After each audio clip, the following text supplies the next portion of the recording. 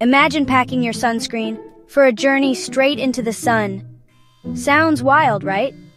Okay, picture the sun as a gigantic flaming onion. The surface is already toasty, about 10,000 degrees Fahrenheit. Try to dig in, and you'd hit plasma, hotter than a pizza oven cranked to infinity. The deeper you go, the crazier it gets. At the core, nuclear reactions are smashing atoms together, releasing insane amounts of energy. It's like the universe's most explosive chemistry set.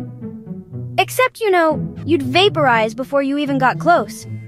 If somehow you could dig, maybe with a magical, indestructible shovel, you'd see pressure so high it would squeeze you flatter than a pancake. Plus, all that energy bubbling up could make the sun unstable, possibly even explode. So next time you're digging in your backyard, be glad you're not tunneling into a star. Here's a burning question.